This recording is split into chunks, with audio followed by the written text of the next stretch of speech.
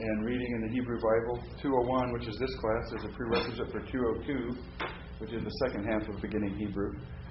The student is also instructed in the use of computer-assisted research programs and receives credit for 208. I'm not sure what 208 is, but the computer thing will probably come more in the next term than this term. This is really a description for both the first and second term.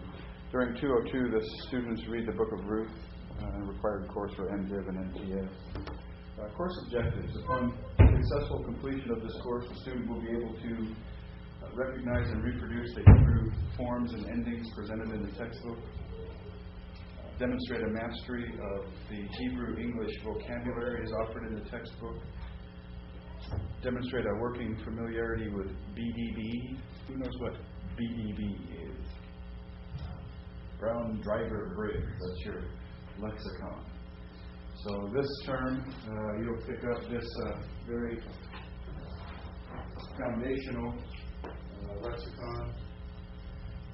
That's just the classic that everybody has used. It's, I don't know, maybe not Noah, but probably Moses.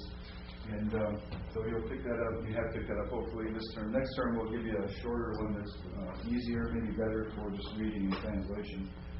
So you'll have both of those. So again, our working familiarity with BDB this term. Demonstrate an introductory familiarity with the BHS. What's the BHS?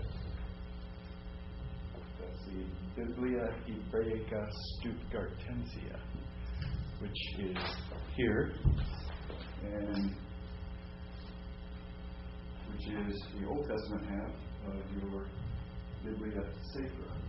So you can either get it all together as you have, which is kind of nifty, or you can get them obviously separately. So obviously we're concentrating on the Hebrew Bible part of that Greek and Hebrew Bible that you have purchased. So that's a nifty volume, isn't it? They didn't have that when I was in seminary. All right, and then the student will be able to demonstrate an ability to translate on an elementary level certain portions of the Hebrew Bible. Instruction will be by lecture, and interaction and questions and answers are encouraged. Since that's the case, do we have any questions or comments so far as we look at the course objectives? Just like the Greek class, basically, fewer forms, a lot fewer forms to memorize. But maybe a little bit greater challenge because it's less like English in terms of the vocabulary and things like that. Course text, you'll need your VHS or your Biblia Sacra, same thing in the Old Testament. The grammar by Pratico and Van Pelt, basics of biblical Hebrew, your lexicon, Brown Driver Briggs, and then the vocabulary cards. I saw somebody, there's one. Does everybody have those vocabulary cards? Those are extremely helpful. The way I suggest, you can do it a couple ways. If you want to do the paperboy thing, that's a good thing. You can use a hole punch and punch a hole in relatively the same place, approximately the same place in each card, and get one of those paperboy ring things that you can get at the office supply store. And that's a good way to kind of keep them together. Alternately, you can use a rubber band and you don't have to punch the hole.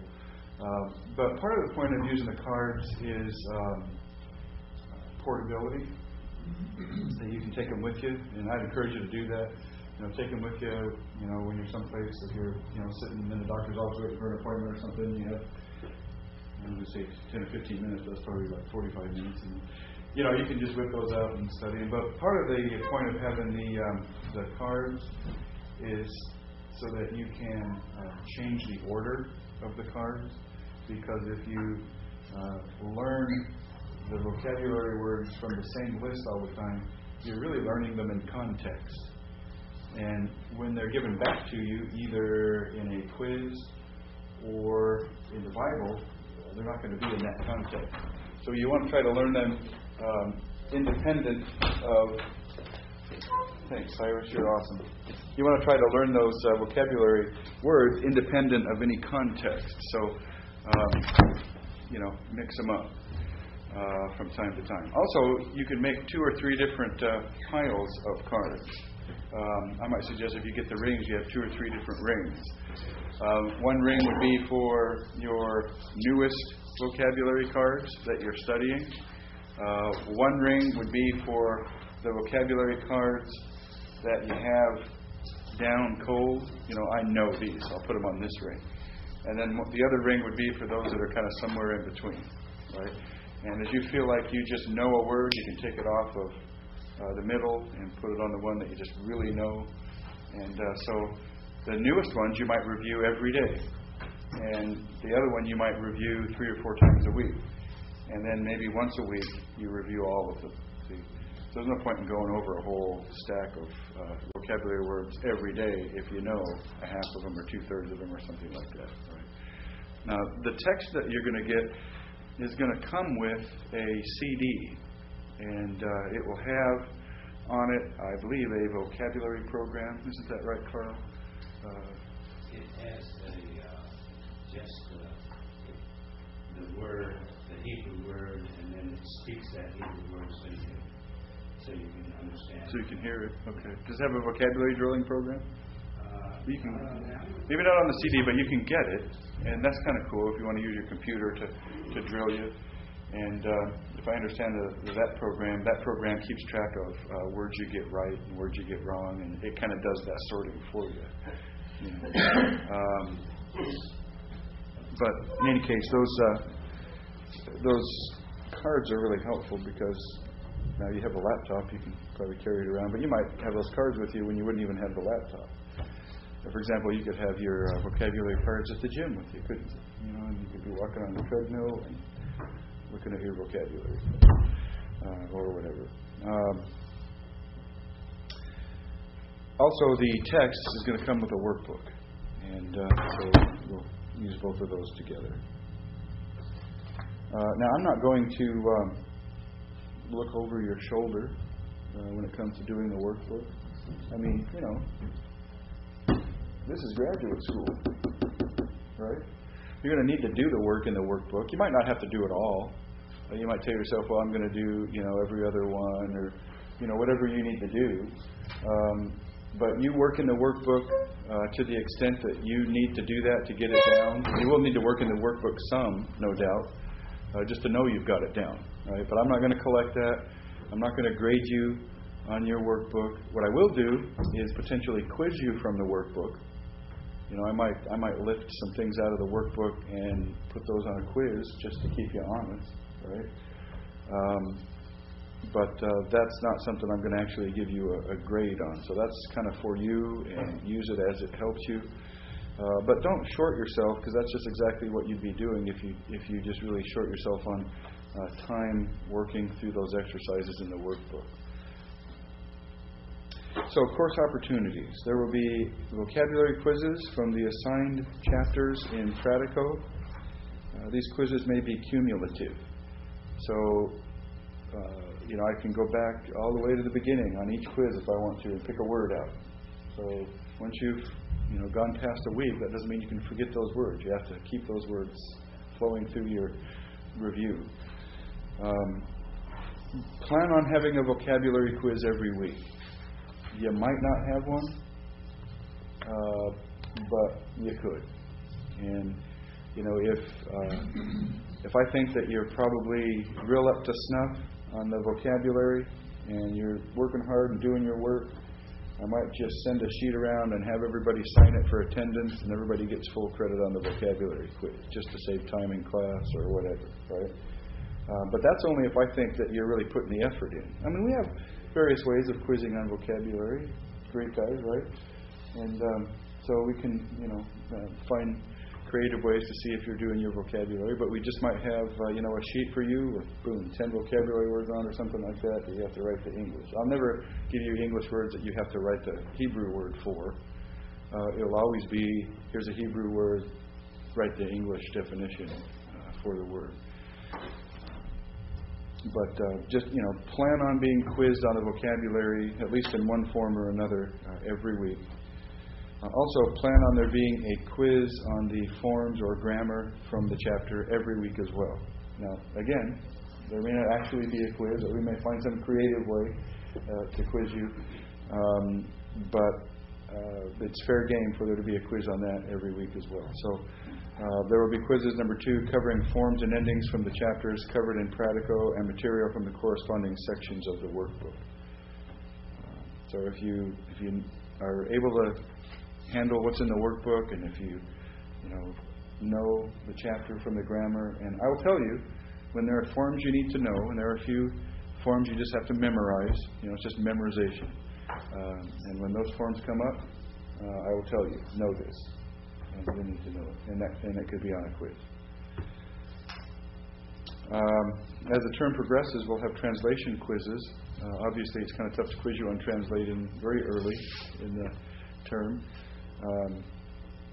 My philosophy is that I want to get you in your Hebrew Bible as soon as possible. I want to get you translating as soon as possible. Tonight, my intention on this very first night you've ever been in Hebrew, get you in your Hebrew Bible. Open up your Hebrew Bible and get you working in your Hebrew Bible. After all, that's why we're taking Hebrew, right? That's where our motivation lies. And so this is going to be a lot of work, and I want to keep you motivated. So we're going to get in our Bible right away, and as we're able to do that, I will assign you a verse or verses or something, to go away and be able to translate. So part of a quiz might be translate this verse and parse this verb. And so you can write out, translate it, parse it. Parsing, guys, in Hebrew too. Isn't that awesome? So that we're not going to quiz on translation, obviously, for a while. And we'll see how soon. And then there'll be a final exam covering all of those things. And it'll be a take-home exam. And so I'll give it to you. Here's our Greek exam. I just got back. Isn't that exciting? So I'll give it to you, and you'll take it away, and do it, and mail it back to me, or however you get it back to me. All right, any questions on that so far? By the way, I better put it in here before I leave. No. The one thing I forgot to say on the instructions for these Greek exams is that you should make a copy of it before you mail it. That's always a smart thing to do, isn't it? Okay, any questions on this so far? Sound all right? This is the real stuff here.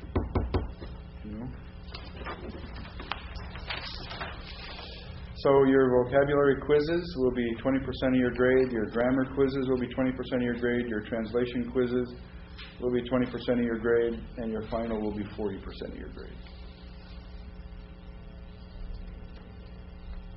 All students are expected to attend all class sessions. No late work will be accepted except in the case of extenuating circumstances. How do we define extenuating circumstances?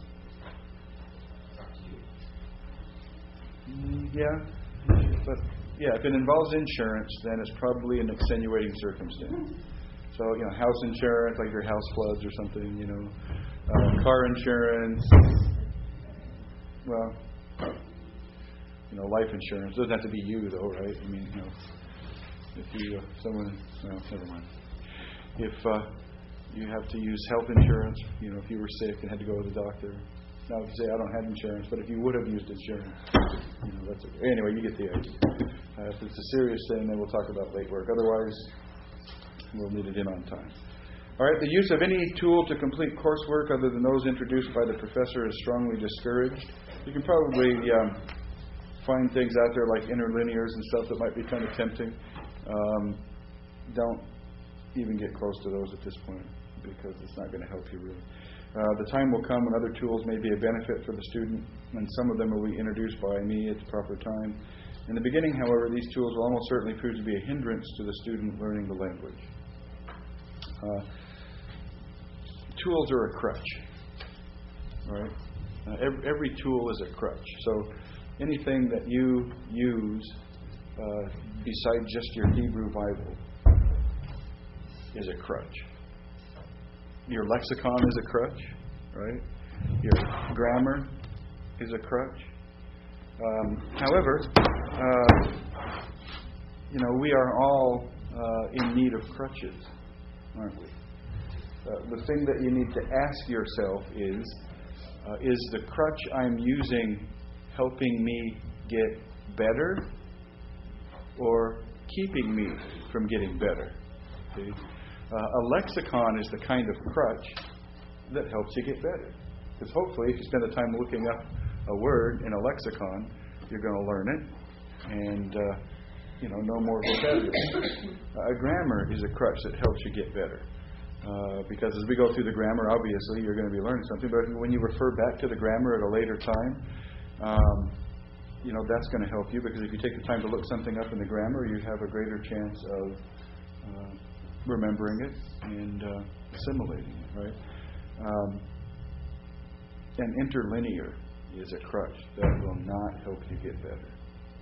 It will keep you sick. So don't even touch an interlinear. Because your eye will automatically, you won't be able to keep your eye from going straight to the English because that's what you know. So you'll be looking at the English words and it just won't help you. No good. Now, you can use a computer program that can be helpful, but right now, if you learn to rely upon that, it's probably not going to be a good thing for you. So what we're looking for now is those vocabulary cards. That's a good crutch, right? That's just going to help you get stronger. The lexicon, that's a good crutch. The grammar, that's a good crutch.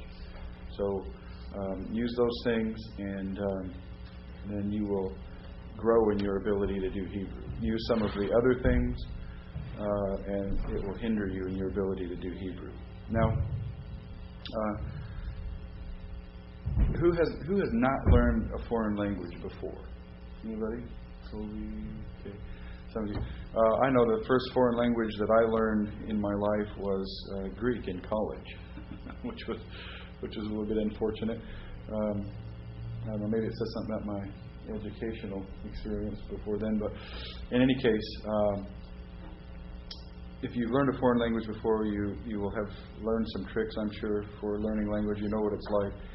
But just like I told the guys in Greek, it's really, really important that you forget the stuff that we learn, because you'll not really have it permanently until you've forgotten it several times. So when you see new forms, whatever, try to forget it as quickly as you can, and then relearn it as quickly as you can. And just try really hard to forget the stuff. All right, forget it a lot, and relearn it right away. And then I don't know how many times it'll be, but when you've relearned it enough, then you'll have it forever, or at least for a week or two, right? So when you forget what you've learned, you should be very encouraged, because you're just that much further along in the process. See? Learning Greek or Hebrew is all about review. This is about nothing but review. Relearning over and over and over. If you've ever written anything of substance, anything substantial that had to be of a high quality, you know that writing is really a process of rewriting, isn't it? I mean, nobody ever sits down and whips something out in their first draft and it's good to go. I mean, you do that with letters and articles for the church newsletter and stuff like that. But I mean, if you're really writing something for publication or something like that, you're going to rewrite that several times. So it's like that with learning a language. You're going to have to forget and relearn over and over and over. So that's why on the vocabulary, that's just going to be a process of review, because you will learn the vocabulary and you will come into class for the first vocabulary quiz that we have, and you will know all of those vocabulary words. And you will come and you will get 100% on the vocabulary quiz.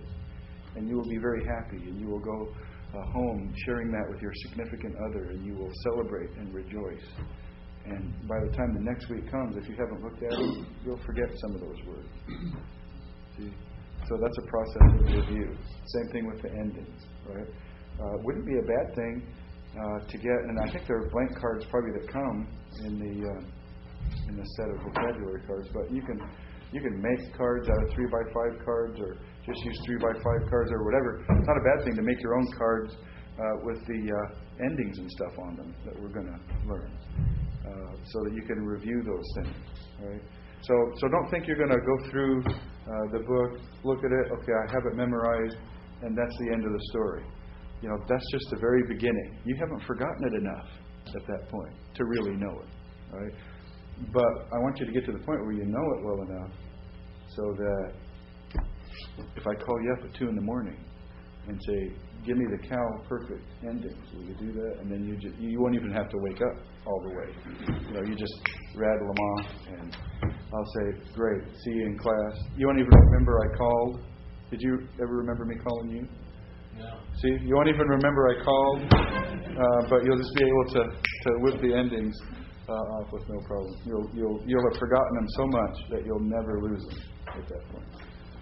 You understand the point I'm making, though? It's all about review, and I had one professor that used the illustration of balloons. You blow up these balloons, and lo and behold, you find they leak air, and you have to keep blowing them up, and that's what you have to do.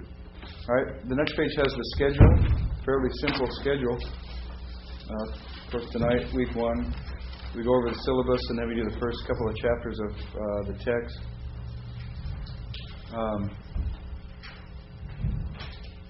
This is going to be really weird to you for a couple of weeks. The Hebrew thing, going backwards, chicken scratch for letters, that sort of a thing. That's completely normal for you to feel, completely lost with all of that. But there'll come a point probably when just something, will switch, and you will be utterly surprised that all of a sudden it's going to be second nature to you. In a week or two, after studying this, all of a sudden, bam, you'll just look at a Hebrew text and be able to see what it is. You go from right to left just automatically, be able to read it, and your brain will just kick in and it will be okay. So it's going to seem really weird for a little while, but after a while it just really will become second nature. And you will be able to look at pictures of Greek manuscripts and books and see when they put them upside down, because they tend to do that. And you'll be able to recognize that. So you'll see the chapters that we're going to cover in the text. And so what I want you to do, obviously you can't do that for tonight, but I would like you to read the chapters that we're going to cover before you come to class. Read them through so you know what's happening when we get to class. And then after class, then you'll know exactly what to study, what you have to memorize, and all those sorts of things. And then after class, you'll do the chapters in the workbook corresponding to those chapters. So read the chapter in the text before class, and then after class, go back and study those chapters and do the workbook after class. And then when you come back the next week, you'll be ready for the quizzes on those things.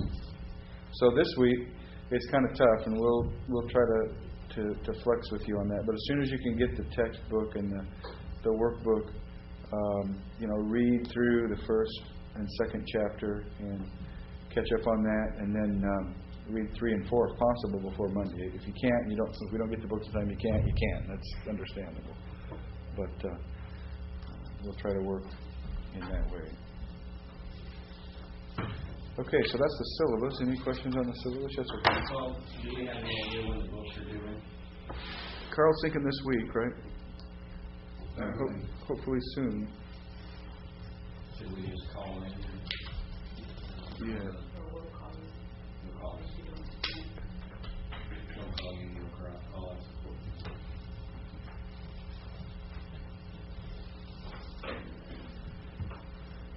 All right. Any other questions? That's a good question.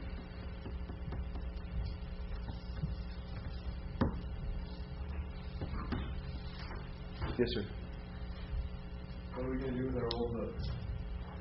Oh, was just going to say, the books that you got, the white books, I believe you can turn those back into Carl.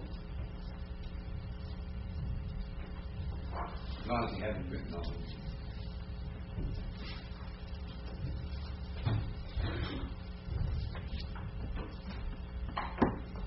At least those weren't expensive. Were they? No, we're definitely upgrading.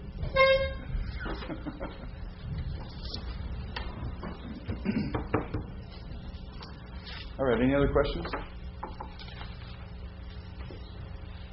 All right, take your copy of the alphabet. Isn't it great? It's kind of an awesome thought to think that we're going to be struggling tonight with what kindergartners in Israel can just do. Isn't that awesome?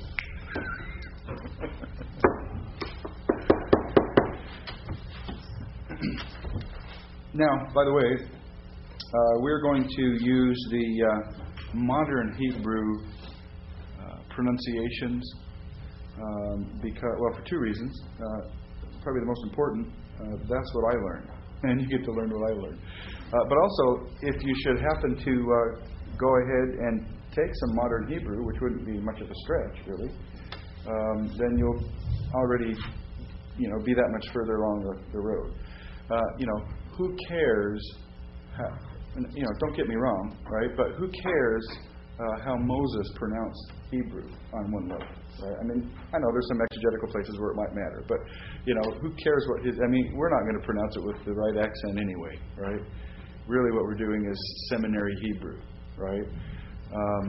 So if you go to Israel, and you learn a little Hebrew, or you read in the signs or whatever, better that you be able to pronounce it, I think, in the way they pronounce it today.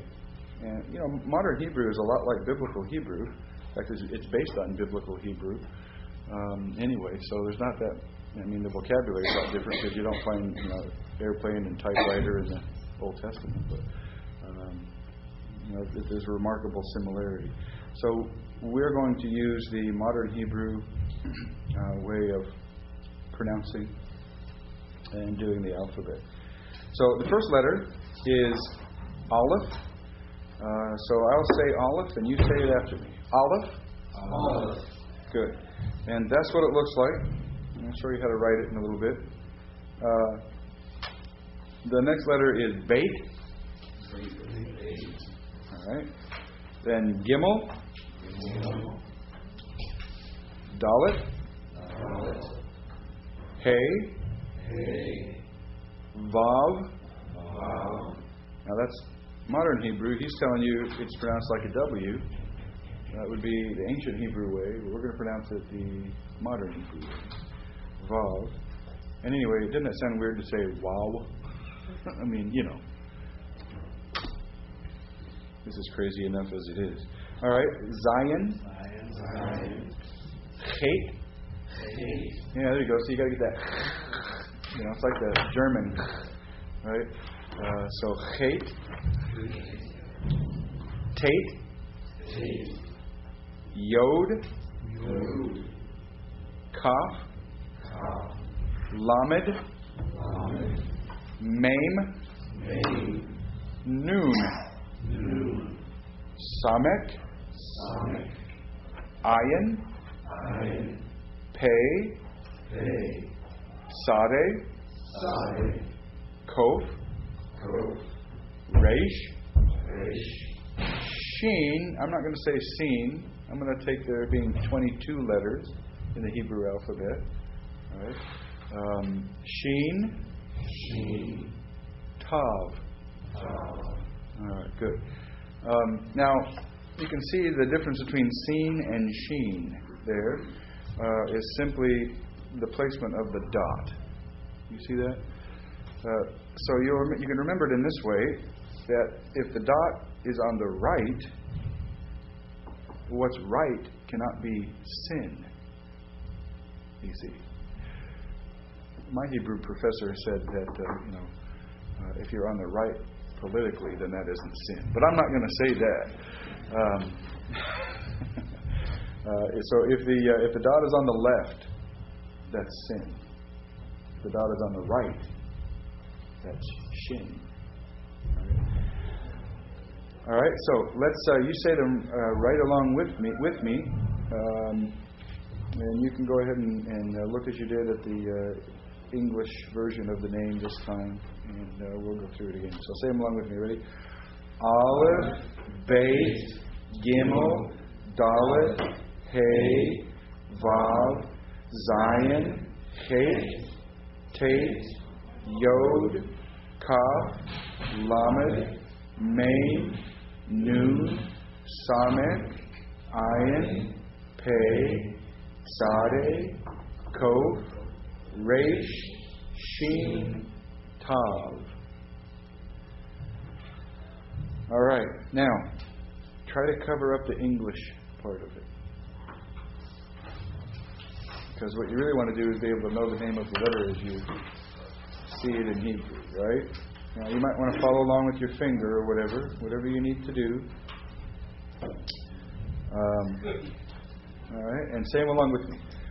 Aleph, Beit, Gimel, Dalet, Hey, Vav, Zayin, Chet, Tet, Yod, Kaf, Lamed, Mem, Nun, Samek, Ayin, Pei, Tzadeh, Kof, Resh, Shin, Tav. Wow, that was very good. All right, now, you should be able to sing an alphabet. Shouldn't you? All right. So let me sing the alphabet for you once, and then you can join me in singing the alphabet. All right? It's to the tune of Bringing in the Sheaves. You know, whenever they're in church in a Western or Little House on the Prairie or something, it seems like they always sing Bringing in the Sheaves, right? Well, anyway, it goes like this. Aleph, Beit, Gimel, Dalet, Hey, Vav, Zayin, Chet, Tet, Yod, Kaf, Lamed, Mem, Nun, Samek, Ayin, Pei, Tzadeh, Kof, Resh, Shin, Tav. There you go. All right, ready to go with me now? This is taped, isn't it? All right. Should have thought about that. Anyway, here we go. Aleph, Beit, Gimel, Dalet, Hey, Vav, Zayin, Chet, Tet, Yod, Kaf, Lamed, Mem, Nun, Samek, Ayin, Pei, Tzadeh, Kof, Resh, Shin, Tav. Wow, you guys are fast learners. That's pretty awesome. All right, I'm going to start you off, and I'm going to hear you do it without me this time. You feel like you're getting this? Yeah? Yes. Yeah, not without the sheet, just so you know. Oh, no, that's okay. No, that's all right. We've got lots of time and lots of work to do here. All right, let's sing it again. Ready? Aleph, Beit, Gimel, Dalet, Hey, Vav, Zayin, Chet, Yod, Kaf, Lamed, Mem, Nun, Samek, Ayin, Pei, Tzadeh, Kof, Resh, Shin, Tav. That was pretty heavenly till right at the end there. That's pretty good. All right, now are you doing this just looking at the Hebrew letters, or you're looking at things? That's okay. That's perfectly fine. But try to focus more. Cover up those English letters, right? Cover up those English letters, and just look at recognizing the Hebrew letters. Now, like I said, pretty soon, this is going to be, a thought process that you're not even aware of happening. You look at those, and it's going to happen sooner than you think. Right? So try to cover up the English, and let's sing it again, and just try to let the names of these letters sink in. The great thing about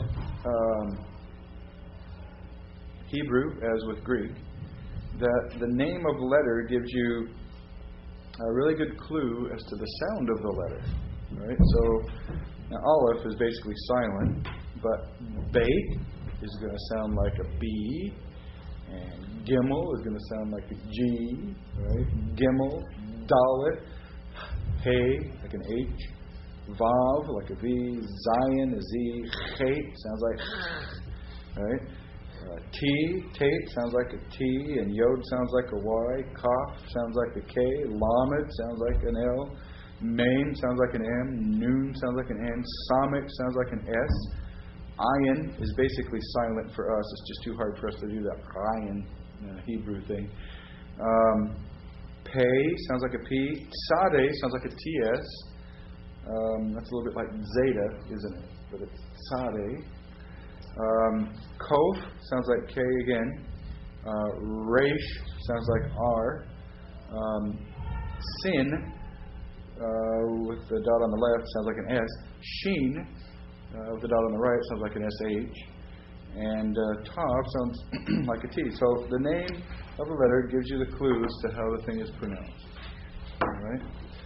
So just look at that Hebrew letter, and we'll sing it again and try to get used to associating the name of the letter with the letter. Now, by next week, you'll be able to write out the alphabet on a piece of paper, just, from memory, right? But, there's a little work between now and then, right?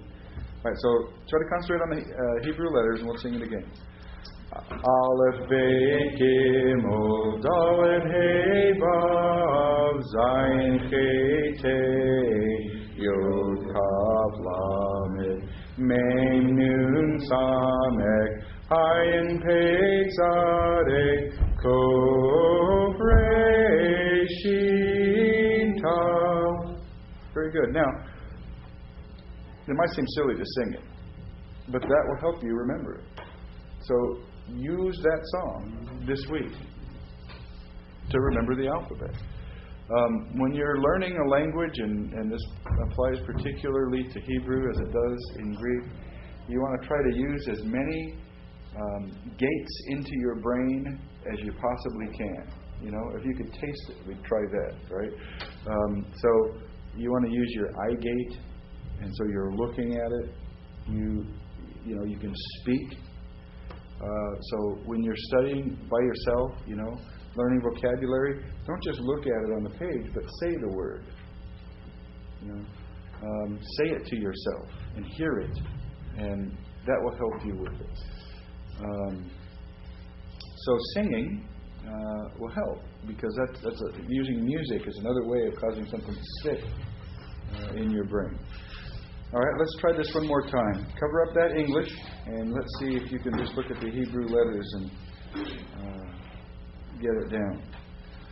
Aleph, Bet, Gimel, Dalet, Hey, Vav, Zayin, Chet, Hey, Yod, Kaf, Lamed, Mem, Nun, Samek, Ayin, Pei, Tzadek, Kof, Resh, Shin, Tav. Nice. Okay.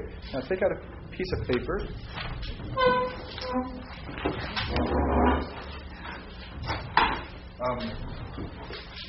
Pens for this. The podium. Okay.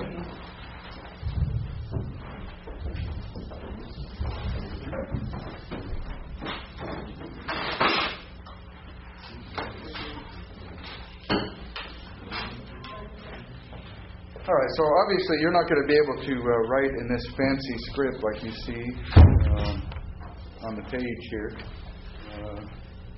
unless you have like a paintbrush or something you can do, or a stylus or something like that. So how are you going to actually write these things? All right, so we're going to start over at the right-hand side of the paper, and we're going to make an olive. Olive, like that. Or thereabouts. See how we did that? Just make a line standing down from left to right, and then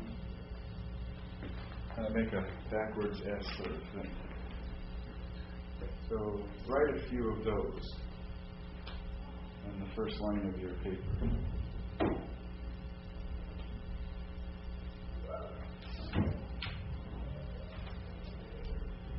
and show them to your neighbor. Look at your neighbors and make sure you're doing them okay, right? Get some coaching.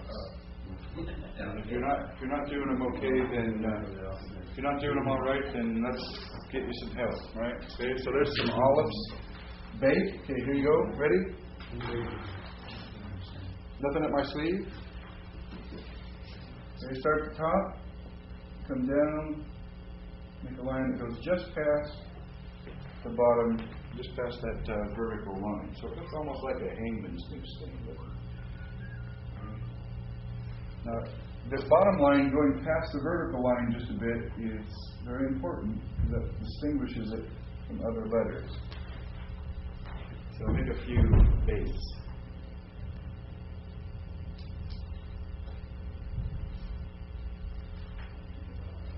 Look over the shoulder of your neighbor and make sure they're doing it correctly.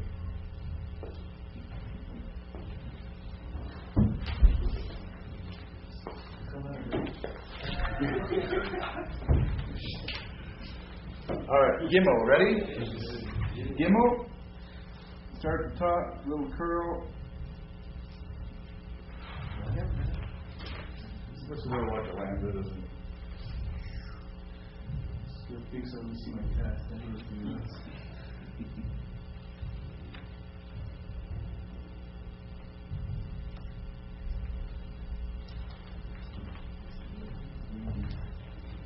Okay, Dalit. Line across the top, and then a line down. Now, when you make a Dalit, make sure you leave this little part sticking past the vertical part, and make sure that the Dalit covers the space of a line, but no higher or lower. You'll know why later. Say that again. So on your line, the Dalit covers just the space of the line, not going above the line or below the line. And make sure that on your Dalit, you have this part that sticks out to the right a little bit past the vertical line.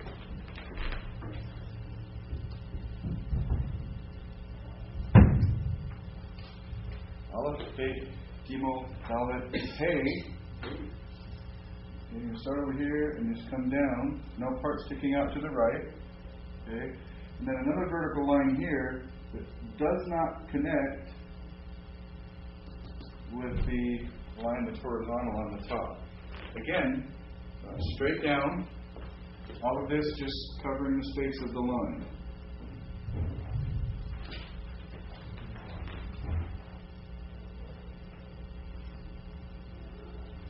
Alright, a vav, same thing, start at the top of the line, make a little crook, and down to the bottom of the line.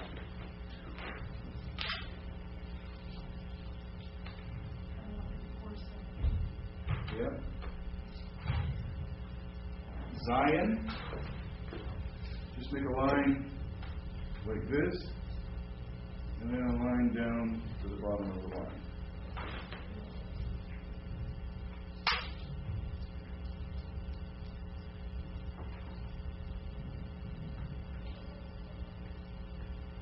Alright. Now, hey is like a hey, but it closes that gap. So, hey is like that. Straight line down. We're leaving our little tittle. Right? We'll read in the book about that later on. Remember when Jesus said not a jot or a tittle would pass away from the law? Those little things are tittle. Yes, you have a question? This is the only difference between that and that is this is no gap and that one has a gap. So exactly. So there's a little gap here, and that's the only difference between a hey and a hey. You talked about the line. Are we assuming that all these letters touch the line on both sides unless you tell us otherwise? Exactly. Good point. All right. Take. Kind of like this. There are various ways to do that, but that's the way I like to do it.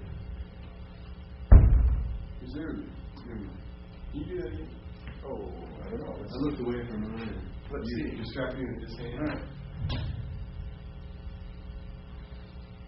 Oh, we'll be able to do a little bit better like that.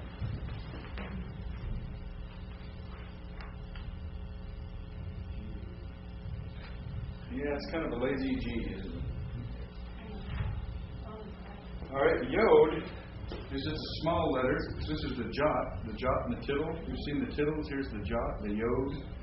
The yod starts at the top and just comes a little ways down like that. So that's not going to fill up the whole line.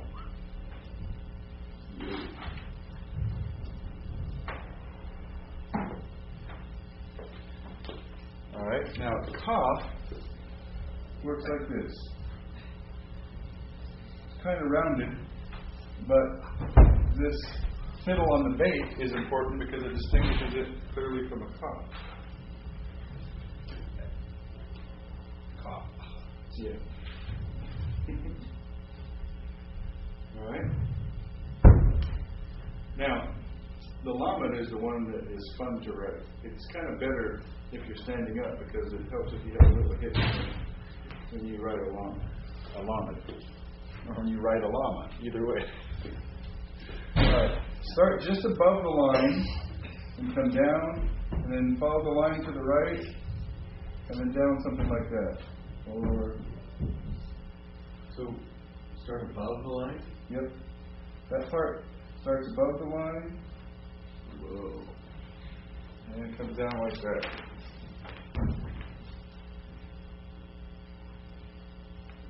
When you say above the line, you mean the line of the paper? Yeah. Yeah. See, if I'm writing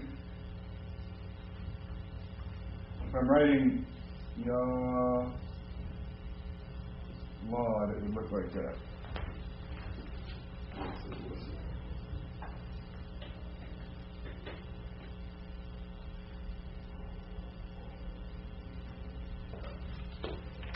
Are both those logics? Yes. Two logics? Yep. Okay. All right. A main, you write like this, something like that. Is that a dot or is that a line? That's a line. All right. So.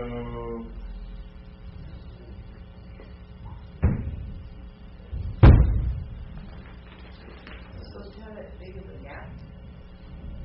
Yeah. Now remember, I'm not trying to do the book script thing here because that'd be pretty hard to copy. But those are. So what I'm doing a handwriting script. Now, this is like handwriting printing. There's also like a more handwriting cursive sort of a way. Those look pretty weird. It's kind of hard to do. So, I mean, it's kind of like in a book, you might see an A that looks like that. And some people write their A's like that, but most people don't. So when we're handwriting, we write an A like that. But, cursive might be, cursive A is like a printed A, isn't it? Maybe a printed A is more like that if you're in kindergarten. I don't know. But the point being that there are various styles of, book print and how you handwrite, cursive. All right, main, noon. Noon, all of these after the lamed, the main, the noon, fill up the line. So the noon looks like that, like a right hand bracket, really. It doesn't hurt if you make the bottom line a little longer than the top line.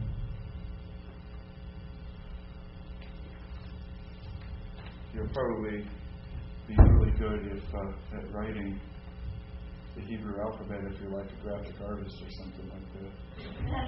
Yeah, it really helps out.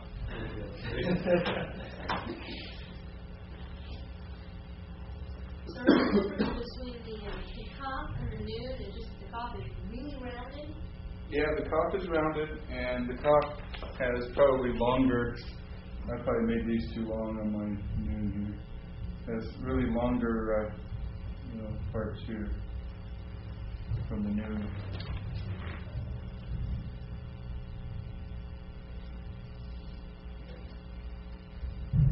Samek is kind of like a backwards sigma. I mean, you can do it like that, or you can do it like that, or you can make a circle and put a line on it, however you want to do it. But that covers the whole line as well. No touches? Top touch is talking about. Yeah. So basically, this line here would be on the top. Should make them all the same size. That line is on the top of the line.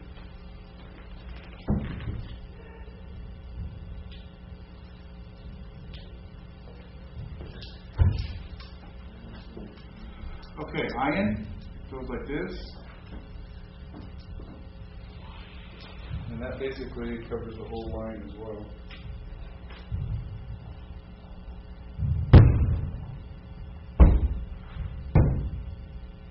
You know, you just tell when they missed the basket.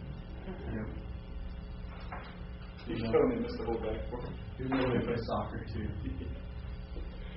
Okay, Ian, how we doing? So it's kind of like a Y, kind of. Yeah, kind of. But, you know, you're paying a lot of money for this class, so don't just make a Y and make an Iron.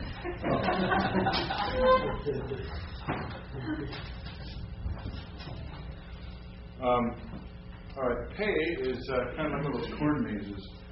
Start kind of in the middle of the line and go this way, and this way, this way, this way, this way.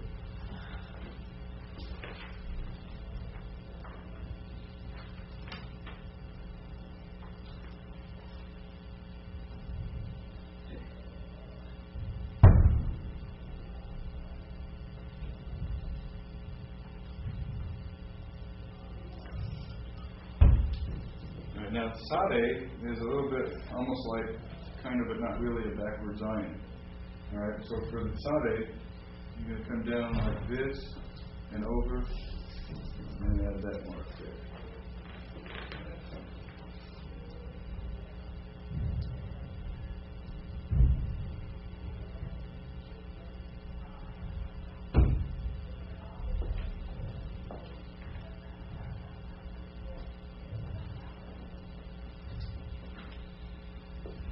All right, now for the cove. Again, you're paying a lot of money for the class, so don't just make a P. Start about maybe a little lower or about where the top of the line is, and go down a little bit below the line with the vertical, right? And then start up here, and then this basically takes up all or most of the line, this part right here. But, you know, make it a little bit artistic, right, taking it right there, so you're not just making a P. Give it a little flair.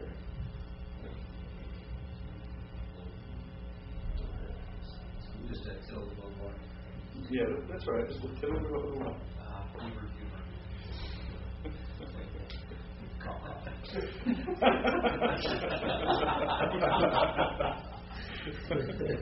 Hey. Anybody watch the race this weekend?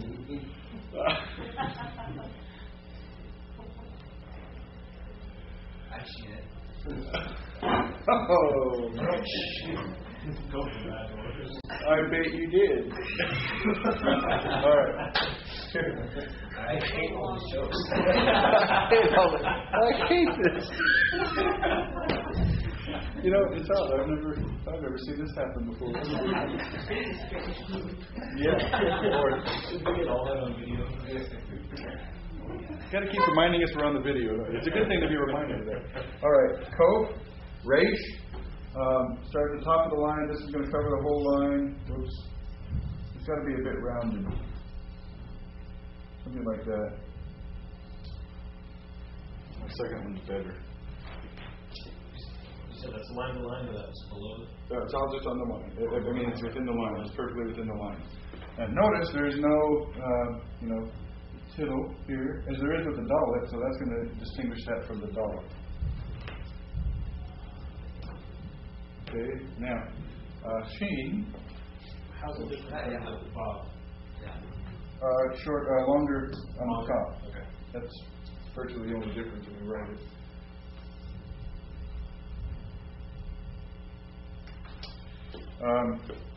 Sheen and seen, just make a thing like that, and then over on that side you put that, And for seen, we put the dot there. For sheen, we put the dot there. How come we do the alphabet, we don't do the scene?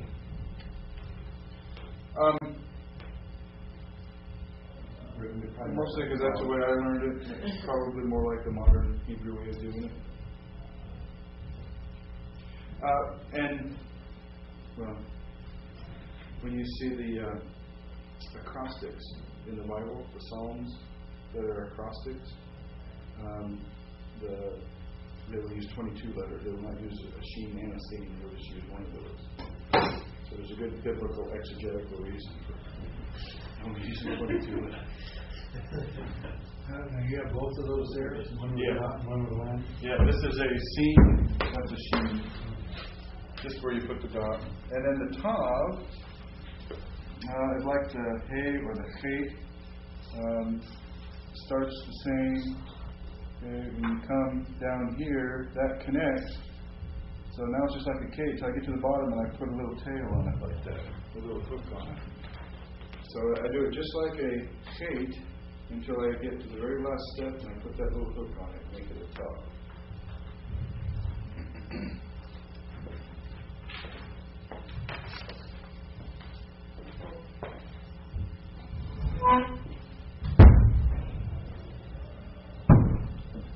Anybody have any trouble in these letters?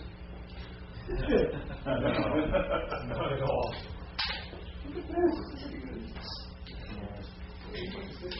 Absolutely. We're writing Hebrew here.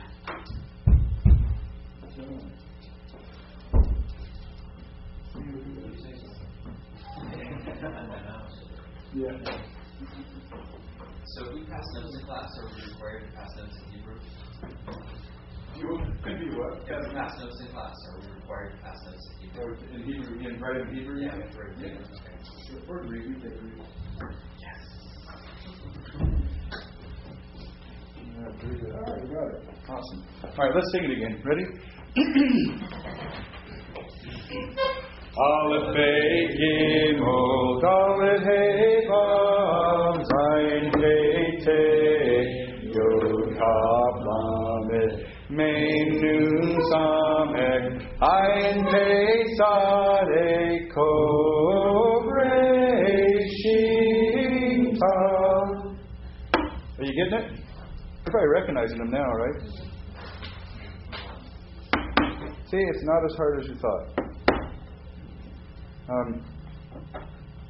Just like we said in Greek class, if it were easy, everybody'd want to be a pastor, and we can't have that.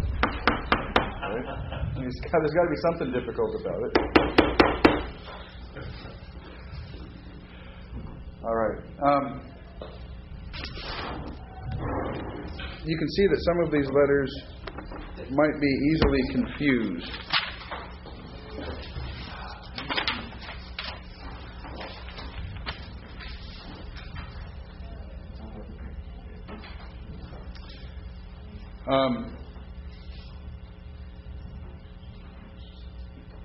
Yes, all right. If you were really in Israel, you'd have a pronunciation for the ayin, but we won't do it because it's too hard on us. We don't want to make it too hard because then nobody want to be a pastor. We already know that Hebrew is written from right to left. Some of these letters have final forms. The Kaf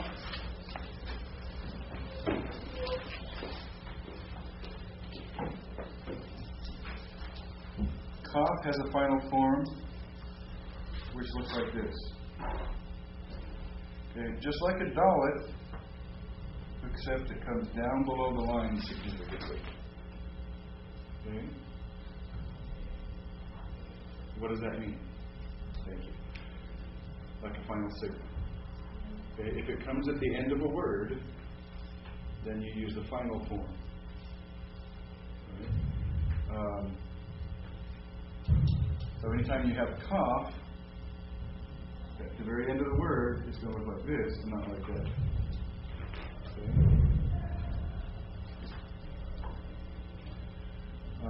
Mem.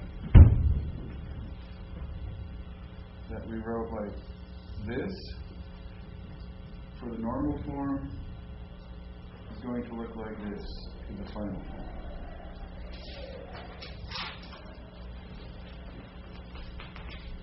All right, now you might want to watch how we write that. You go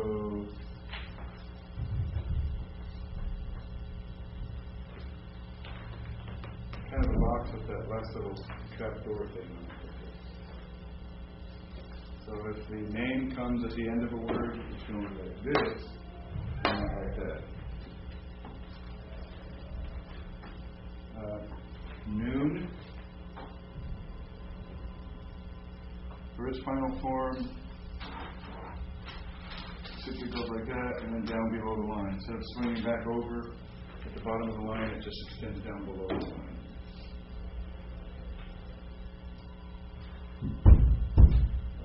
Hey, instead of being like this,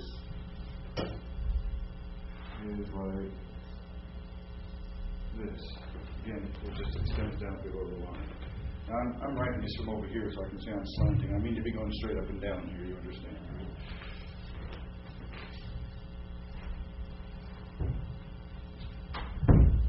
And then finally, sade, which we wrote like this. In its final form, just extends down below the line.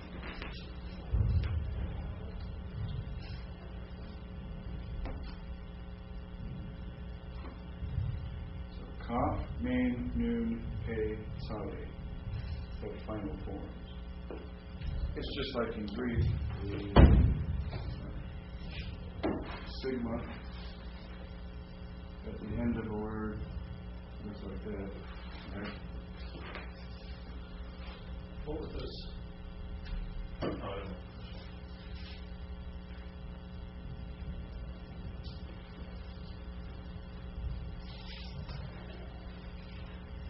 Okay.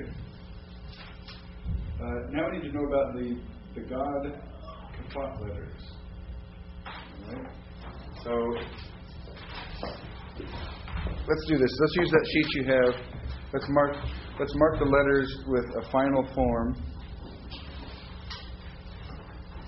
So kaf, and I'm going to write a little kaf to the right of that kaf that's written to show the final form of kaf.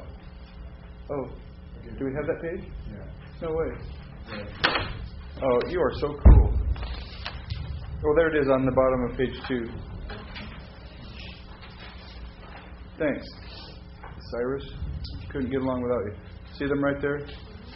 Kaf, Mem, Noon, Pei, Sade. They're the final form. Good. I'm glad we have. Yeah, it's a good thing I had you copy that. That made sense. Okay. Any questions on that? And then page 3. There are the Begad Kafat letters. Okay. Do you see about 4 lines down to the right? We see them in parentheses right there. Beit, Gimel, Dalet, Kaf, Pei, and Tav are the Begad Kafat letters. Now, what is Begad Kafat? Just put an E-A between those consonants and you get Begad Kafat. Right? 6 of the Hebrew consonants have 2 possible but closely related pronunciations. Collectively, these are known as the Begad Kafat consonants. This term is simply a mnemonic device allowing for the easy memorization of the 6 letters. To distinguish between the 2 pronunciations, a dot called a dagish lene. Now the dagish is a dot, lene means weak, so this is going to be the weak dagish. We're going to get a dagish forte later, which is a strong dagish. Okay, so here's a dagish lene, was inserted into the consonantal character. See how there are dots right in the middle of those? Beit, Gimel, Dalet, Kaf, Pei, Tav. See how it has a dot in it? It's a dagish lene in the Begad Kafat letters. Now, the presence of the dagish lene indicates a hard pronunciation, and its absence denotes a soft pronunciation. A dagish lene will only appear in the Begad Kafat letters. The student should learn the different pronunciations indicated below. You'll also notice that each letter without the dagish lene is transliterated with a small horizontal line either below or above the English character. Memorize both the pronunciation and the transliteration. So I'm not going to be real tied up in the whole transliteration thing. Notice it. The chances of you seeing it on a quiz are extremely small, right? Notice it, be aware of it, but I'm not going to get too tied up in making sure you know how to transliterate stuff. He talks about that and why it's important because commentaries use it and stuff like that, but you'll be able to deal with it. All right, so he gives you all of these alternate translations for these. Mark, put an X out to the left of the bait and put an X out to the left of the pay. In our modern Hebrew translation, those are the only two we're going to actually change the pronunciation of. Okay? So if the bait has a dogish in it, it will have a B sound. If the bait does not have the dogish in it, it will have a V sound. Now you know that linguistically, B and B are very close sounds. The difference only being two lips together, B, and teeth and lips together, B, B, B. And so in languages you actually see, switching. Like if you're going between various languages, you see B's and V's substituted for one another. So that's a very close sound linguistically. We will pronounce those differently. As to doing, the difference between a hard G as in God and a GH as in a gas. Well, that's a pretty slight difference, and most of us wouldn't even pronounce that difference, would we? All right? I'm not going to worry about that. Day as in day, and DH as in the. We're not going to do that. Same thing with the K and the CH as in Bach. Not going to do that. But P and F we will. Dogish in the pay, then we're going to pronounce it as a P. No dogish in the pay, we're going to pronounce it as a PH or an F. And we're not going to do the TH thing with the tav either. So these are changes that happen in ancient Hebrew, and we're only doing the two in modern. Now, when a Begad Kafat letter begins a word, it will always have at least a dogish leaning. Right? So you'll never have a bait at the beginning of the word with a V sound. And all down through. Whenever you see one of these Begad Kafat letters beginning a word, it always has the dogish leaning. All right, and then the gutturals, Aleph, Ayin, Hey, Chet, and sometimes Resh are gutturals. What do we mean by gutturals? Well, exactly. You say the letter from the back of your throat. Ayin, Aleph, Hey, Chet, sometimes Resh. Right? And we'll be learning some things about the guttural letters later on. Like you cannot put any kind of a dogish in a guttural letter or resh. You never put a dogish in. There'll be dogish fortes coming along, right? But you never have a dogish forte. You only ever have a dogish laning in a Begad Kafat letter, but you never have a dogish forte in a guttural. So just to remember that. Okay? So Begad Kafat letters, final forms, gutturals, that's good. Letters that look alike. What's the difference between a bait and a kaf?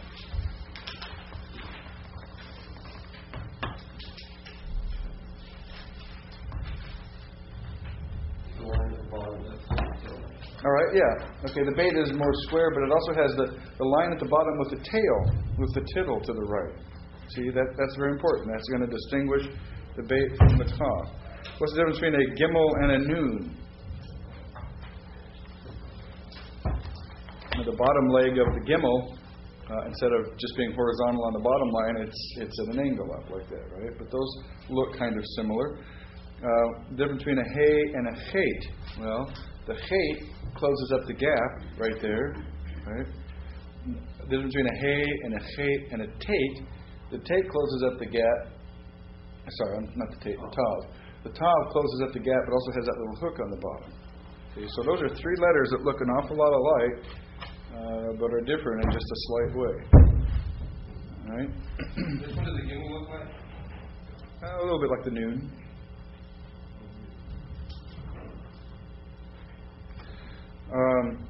Obviously, the sheen and the seen, the only difference is the dot, but you'll get used to that. The final meme and the samek look a little bit alike. If you look in your alphabet, in book print, the final meme and the samek look a little bit alike. The samek is more rounded, though, isn't it? The dalet and the resh look alike, but the resh is more rounded and doesn't have the little tittle on it that the dalet has, right? So remember when you're writing a dalet to put that little part up going a little bit further to the right. See? The tzadeh and the ayin are kind of confusing. They look a little bit alike, although they're a bit backwards, aren't they? The vav and the zayin can look alike. See them right next to each other right there, but the zayin has that slanted part at the top. Try to minimize the top of the vav as much as you can, which I can put that even more here. And then you won't be so confused with other letters, right? The vav and the final noon look an awful lot alike. The only difference is the length of the vertical line there, right? The vav's going to stop at the bottom of the line, and the final noon is going to go down below the bottom of the line. So that'd be easy to confuse. And a final kaf and a final noon can look alike. What's the difference between a final kaf and a final noon? Tittle on the kaf. Plus the horizontal thing at the top of the kaf is going to be a lot longer than the noon is going to be. Right? All right, so keep those things in mind. That's about it for the alphabet part.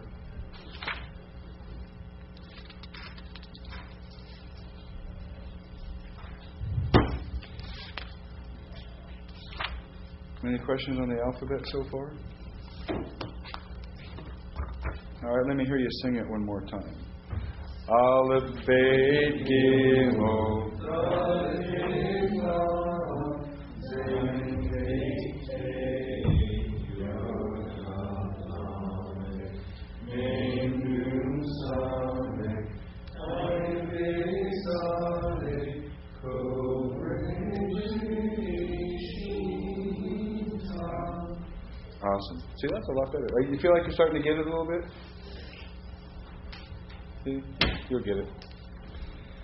All right. Now, those are all the consonants. You notice those are all consonants? Right? Where do we get the vowels? Well, Hebrew is usually written without vowels, just with consonants. So if you go to Israel and you get a newspaper, no vowels. Just consonants. Now, if you get a kid's book, some of those will have the vowels in them. Right? Fortunately, our Bibles have vowels in them to help us. And, I don't know, somewhere before 1000 AD, the Masoretes, the text we use is a Masoretic text. The Masoretes scholars, Hebrew scholars, back before 1000 AD, decided they better figure out a way of writing the vowel sounds so they wouldn't be lost or changed. So they devised a method of adding the vowel sounds in a written form to the text. But they didn't want to change the consonant text at all in the process because they had a very high view of the inspiration of Scripture, and that is the text that's inspired. So without changing that, they devised a system of lines and marks and dots and kind of chicken scratch stuff to us, really, to indicate the vowels around those consonants. So it's kind of cool because they didn't have to change the text to add the vowels to the text. In fact, if you take your Bible, you will see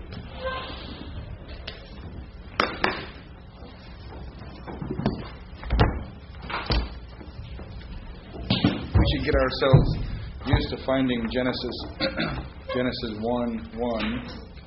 There's a whole lot of stuff. At some point, it'd be kind of nifty for you to sit down and read the preface to your Hebrew Bible. And you can pick what language you want to read it in. You can learn it in Deutsch. You can read it in Deutsch if you want to. What other languages do we have here? There's English. That's a good thing.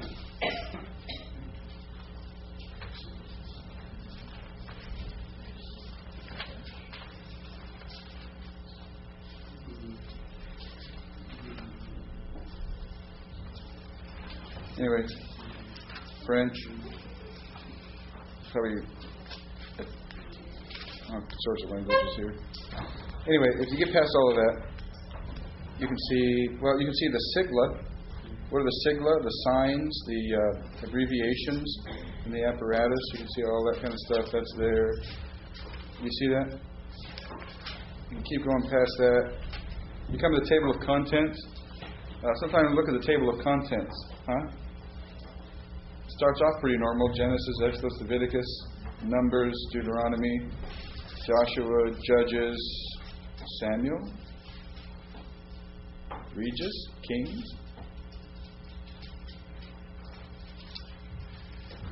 So look at that little bit different order there. But understand, same exact books that we have in our English Old Testament. Different grouping. We don't have a 1st and 2nd Samuel or 1st and 2nd Kings here. A little bit different grouping and different order. You can figure them out. Threni, 3/4 of the way down the second column is Lamentations. Beyond that, Genesis. All right. Now, notice when you look in your Bible, what do you see? Well, you see consonants, don't you? All right. Somebody tell me. Now, you'll know that the first word is there on the right, isn't it? See, you didn't look on the left there, did you? Right? You want to look at the right. See where the number 1 is right there? On the right. All right. So, what's the first letter of the first word? Babe. What can you tell me about that letter? Why does it sound like a B?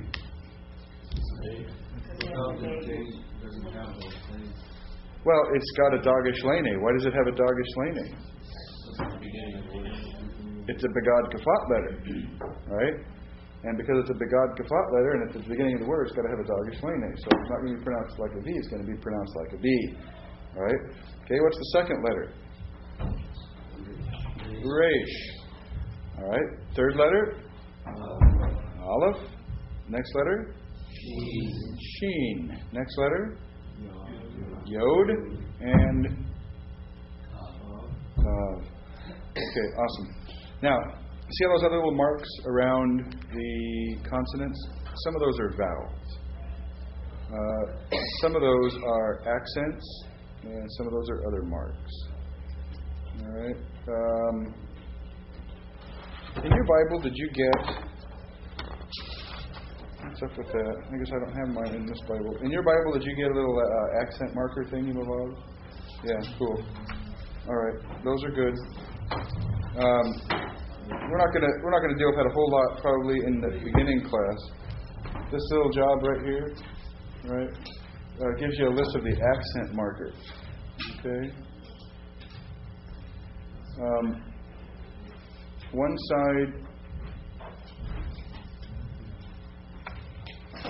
One side gives you the accent markers for Psalms, Job, and Proverbs, which are different.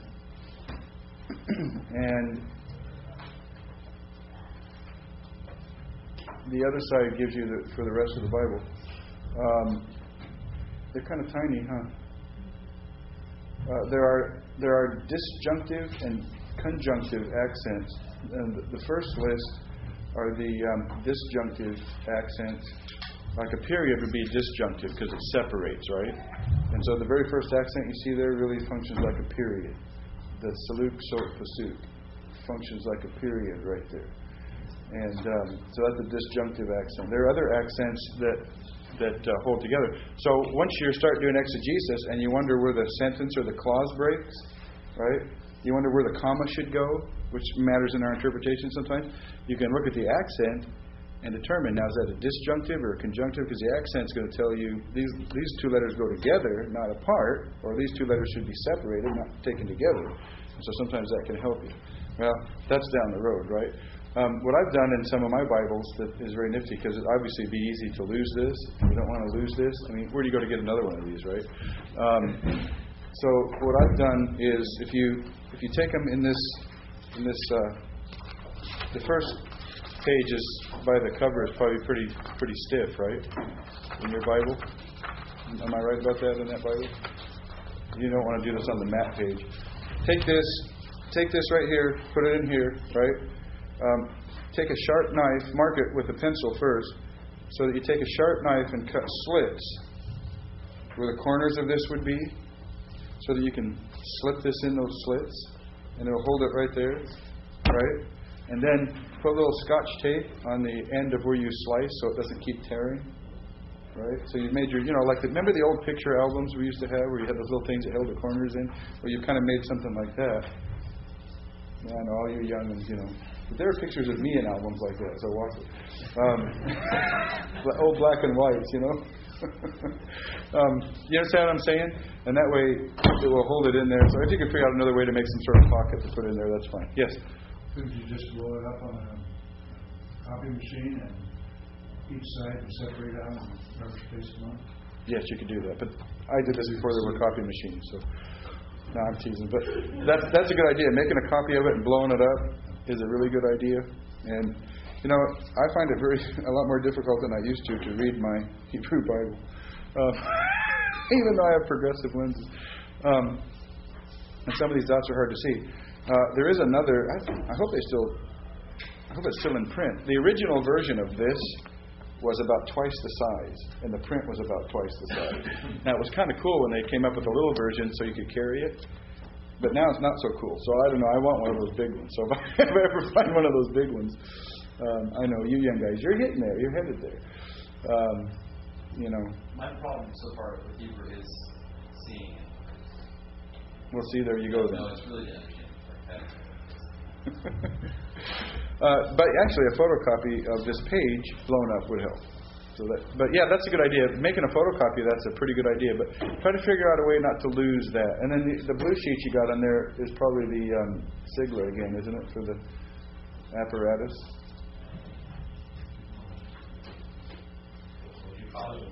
Sigla?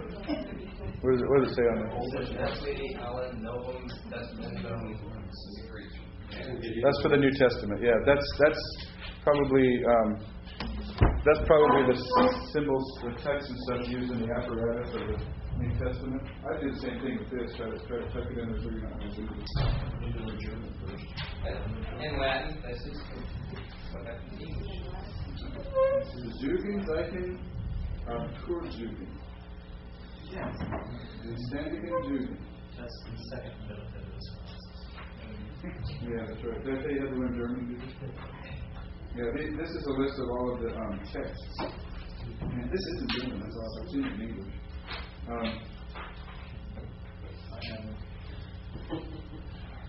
This is the $90 version instead of $35. Oh, this is something. You got the real thing here. Like the P1 is Papyrus 1. I think the Inhalt is the family of text there. I'm not quite sure about that one. The altar, the third column is the century that it comes from. You can tell how old it is. Anyway, that's for your, and the pronunciation is the Nestle Alon, New Testament part. So try to think of that too, because it's so hard to come by in German. That's funny. Did you buy those Bibles in dollars or what? Marks, I think. Marks. All right, so we're looking at Genesis 1:1, and we see some vowels. We saw the dagesh lene in the bait. See those two dots on top of one another under the bait? That's a shavah.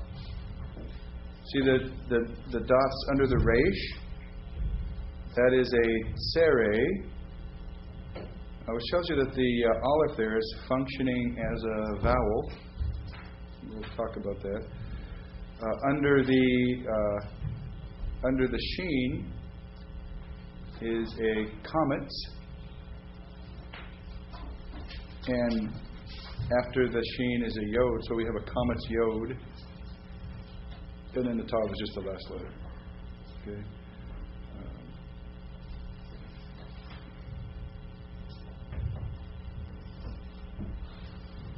All right, and that circle, see that circle thing up there?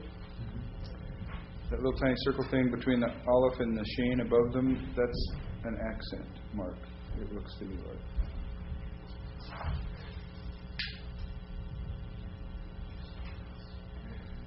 All right, so that's how, and so you can see, well, you can take a look at the name of Genesis in Hebrew, no vowels, right? So you can see what that would look like. And then you can see the same word with all the vowels. Of course, you can see the other words with all of the vowel points. So that's what the vowel points are going to look like. Okay, so hold that spot in your Bible. What time is it anyway? It's almost 8 o'clock. Let's take a break now and we'll get into the vowels when we get back. How long of a break do you want to take? It's up to you. If you want to take a short break, we'll get out early. Or if you want to take a long break, we won't get out so early. Short. So it is about 7:45.